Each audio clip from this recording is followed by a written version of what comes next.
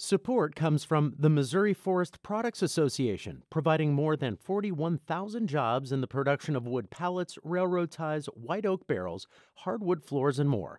Details at choosewood.com.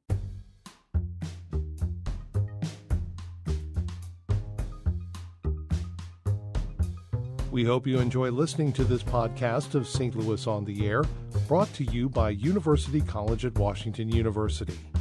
With undergraduate and graduate programs, part-time, evening, and online. University College at Washington University, offering world-class education within reach. Welcome to St. Louis on the Air. I'm Don Marsh. Illinois' new governor is spending his first full day in office following yesterday's swearing-in ceremony. J.B. Pritzker has big plans for his state, as outlined in his inaugural address.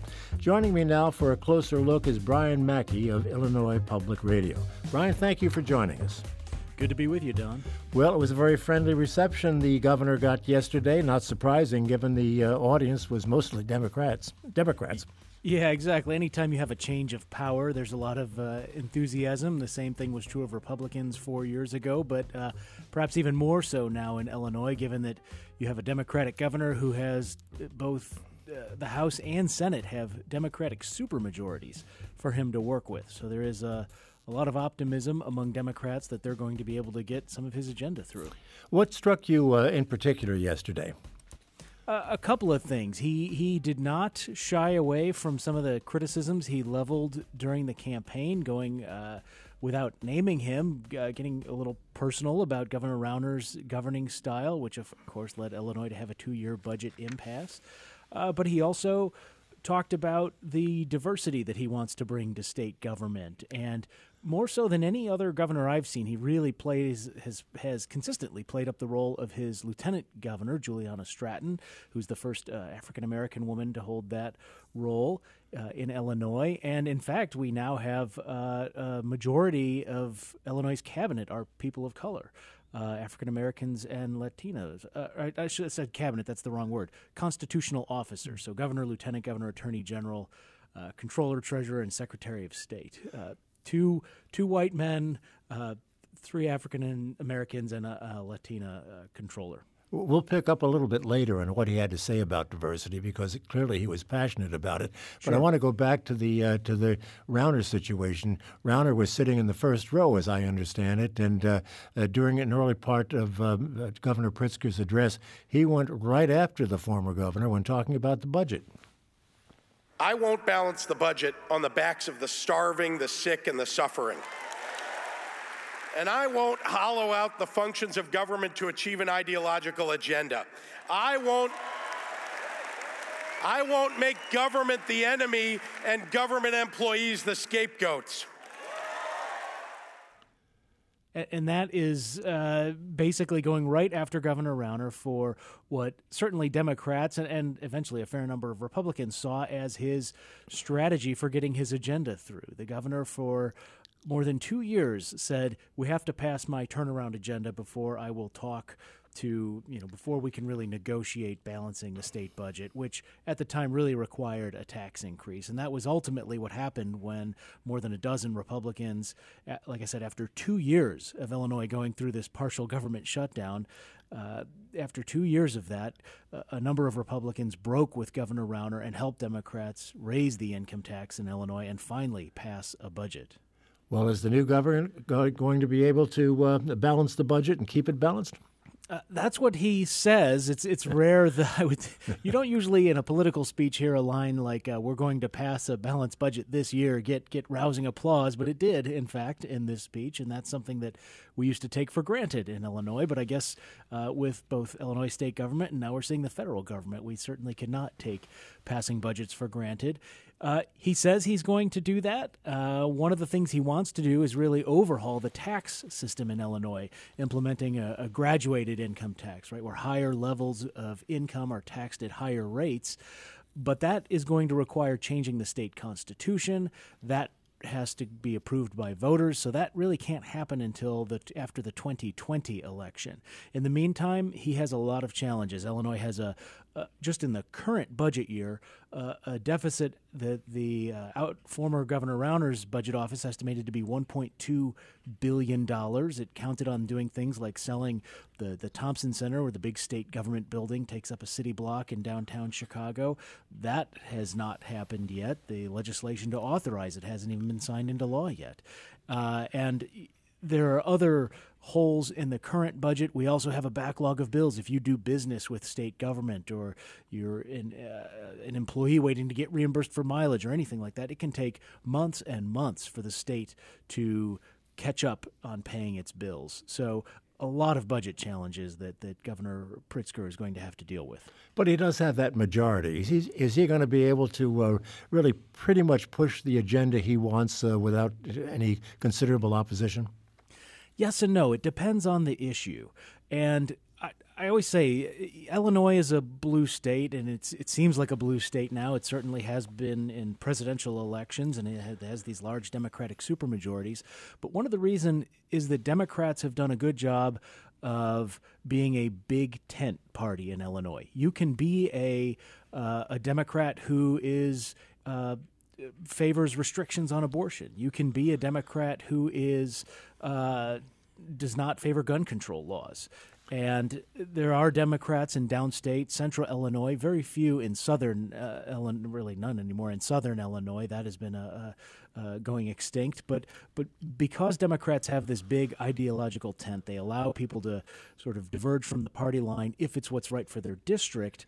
It's not always easy to get things through. That said, there are 74 Democrats in the House. That is the highest number since the 1960s. And in fact, it only takes 60 to pass something. So you have a lot of room to let people not vote for things they don't want, but still be able to get the legislation through. So like I said, that's what's contributing to the air of optimism among Democrats looking at this agenda.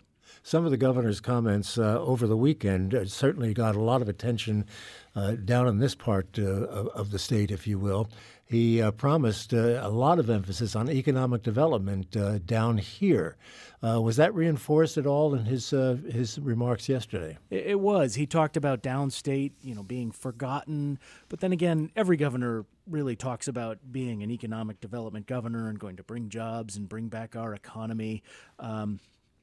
You talk to economists, they say governors don't really have a whole lot to do with creating jobs. It's not as though they have the massive power over the economy the way, even as much as the federal government does, and it's even debatable how much power presidents have over creating jobs, but that certainly is the rhetoric. Governor Pritzker has talked a lot about things like vocational training and bringing back, which is something in central and southern Illinois. There used to be a lot more manufacturing jobs. There used to be a lot more coal jobs.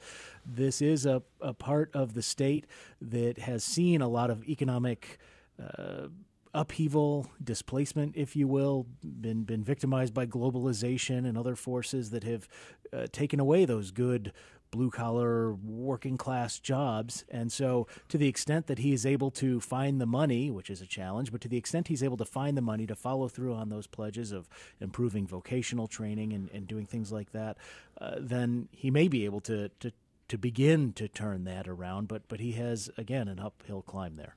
Well, if there's any community in the state that is desirous and in need of economic development, it would be East St. Louis. And I know officials there are going to be watching very, very closely.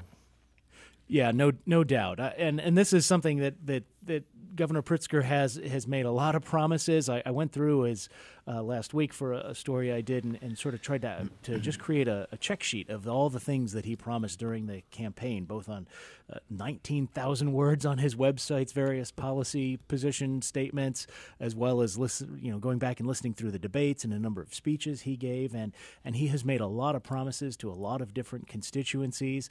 A fair number of them cost money, and that is not something that Illinois government has in abundance right now. So I hate to fall back on that old public radio cliche of time will tell or we'll see what happens, but that does really remain to be seen. Well, the diversity that he is surrounded by and with that we mentioned earlier in our discussion may come into play, particularly with regard to communities like East St. Louis. Let's revisit what he had to say about his need for and desire for diversity. We will do all of this with the most diverse set of voices and perspectives that Illinois has ever seen. I have built a cabinet of people who will bring with them experiences that I don't share, from communities I did not come from, with expertise I don't have, because to lead well, all of Illinois must be represented in the decision-making. And furthermore, I want all of the children of Illinois to see someone who looks like them in our government. Illinois Governor J.B. Pritzker. Brian, he's really quite a dynamic speaker, isn't he? Yeah, he has definitely has a charisma that seems to. I don't know that he's quite up to President Obama levels of rhetoric, but he certainly was able to enthrall these Democrats. And I think more so than any Democratic governor, and I should add that I started covering the Statehouse midway through the Blagojevich administration, so it hasn't exactly been a time of great excitement about Illinois government. But he does seem to have people excited about the direction that he wants to go. And he is, as I mentioned a little while ago, he is really playing up the role of his lieutenant governor, Juliana Stratton. And I think the way Democrats, at least in the crowd yesterday, responded to her was notable. I can't remember the last time a lieutenant governor, which is frankly typically a bit of an afterthought in terms of the state government. She seems to be a celebrity in Illinois Democratic circles in her own right, and she talked about in her speech, with the DNA of my formerly enslaved great-great-grandfather William Stevens as part of my genetic makeup, she said she was proud to stand as Illinois' first black lieutenant governor. And that really seemed to get the crowd going, and in fact, it was after her speech when people began slowly streaming out of the very long inaugural ceremony. But they waited to hear the lieutenant governor out, which is a change from the past. And Brian Mackey, he has to have a lot of very happy staffers as well. I was really quite astonished to read last week that he's using his own money to give significant wage increases to a great many people who will be working for him. Yeah, this is about 20 top aides just in the governor's office. Now, he's prohibited from doing this for anyone who has to be confirmed by the Senate, so not, say, the director of our Department of Corrections or Department of Transportation, but for people like his chief of staff, and he has deputy governors who are going to be overseeing certain areas of the state, as well as all the way down to his press secretary.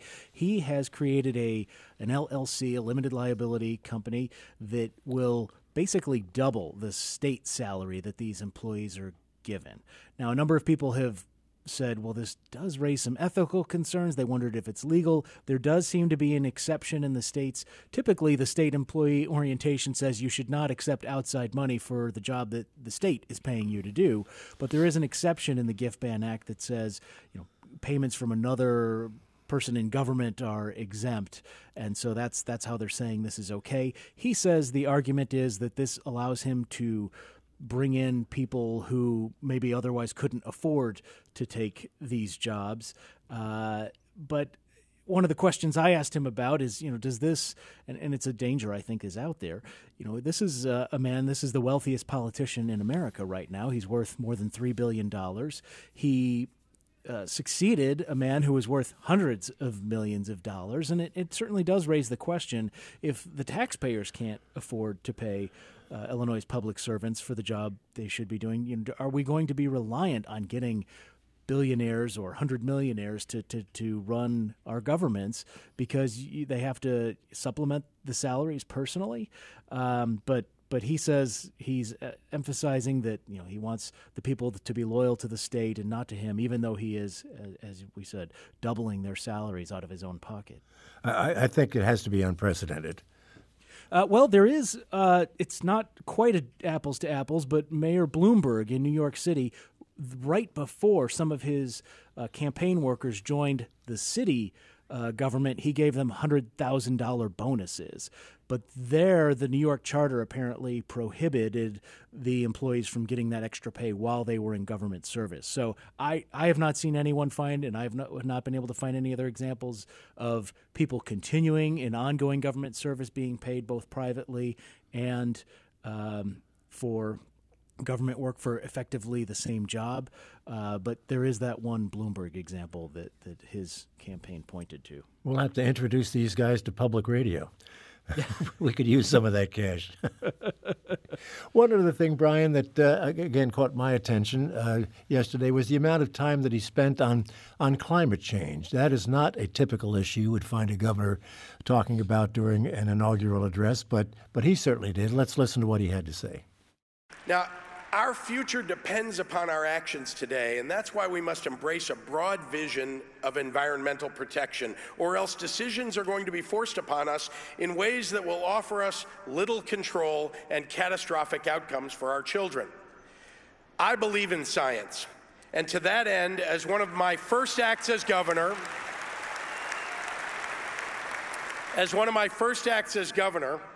Illinois will become a member of the U.S. Climate Alliance, upholding the goals and ideals of the Paris Climate Accord.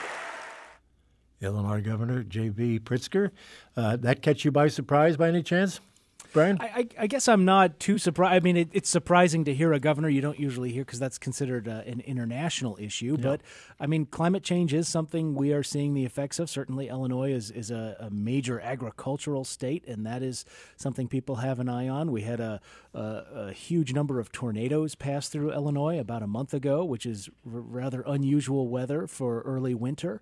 But you know, and I heard somebody, what do we call it, a statehouse wag sort of joking that Illinois was going to join the Paris Climate Treaty. Obviously, that is, you cannot have a state joining an international treaty, but there is this group, as he mentioned, the U.S. Climate Alliance. It consists of governors from California, Colorado, Connecticut, Delaware, Massachusetts, a number of other states that are trying to sort of live by what the Paris Climate Accords set forth. Since the U.S. government under President Trump has decided not to follow those precepts. And so I think it remains to be seen how much a state like Illinois can really achieve in this realm, but it'll be something to keep an eye on. And a coal-producing state at that. That's right, and but this is where these contradictions are in the promises. So Pritzker, and one of his campaign promises was to support a so-called clean coal energy research center at Southern Illinois University, while also promoting wind and solar development. Two areas of the energy sector that some would say are at odds with each other. Just one other issue in the time that we have left. I know a lot of people are interested in this, and that's the issue of recreational marijuana. The governor is right there, isn't he? He is. He campaigned actively on this issue, and it seems to be something that's gathering steam. There are a number of legislators who are interested in this. Illinois passed medical marijuana a few years ago, but that was very slow to get off the ground, and it's a rather restrictive regime. This is not like some other states where you just go to a Dr. Feelgood and get a prescription easily. You had to. It was set up at least to be a more challenging to sort of keep people from easily just abusing that system. But now it seems like we're heading, if he can get this through the legislature, we're heading towards legalized and taxed recreational marijuana in Illinois. Just a couple little things to add to that. He has talked a lot about making it economically inclusive, by which he means including minority-owned, women-owned businesses in this, maybe even having a percentage set aside. These would be highly, if it follows the medical marijuana model in Illinois, these would be highly regulated institutions that would get these licenses.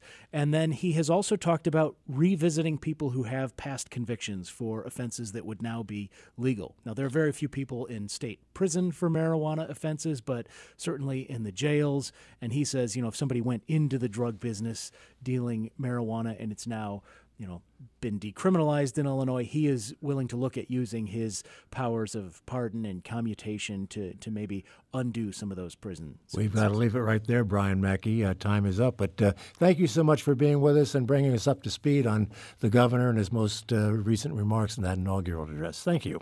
It was good to talk to you, Don. Same here. That's it for today. Tomorrow on St. Louis on the Air, we'll talk with a St. Louis man who has a unique perspective on the partial government shutdown as he attempts to visit every national park. We'll learn about Circus Harmony's production of Accelerando and hear from St. Louis comedian Greg Warren. Podcast episodes of St. Louis on the Air are available at stlpublicradio.org, or you can subscribe for free on Apple Podcasts, the Google Podcast app, or elsewhere. St. Louis on the Air is a production of St. Louis Public Radio 90.7 KWMU. Thank you for listening. I'm Don Marsh.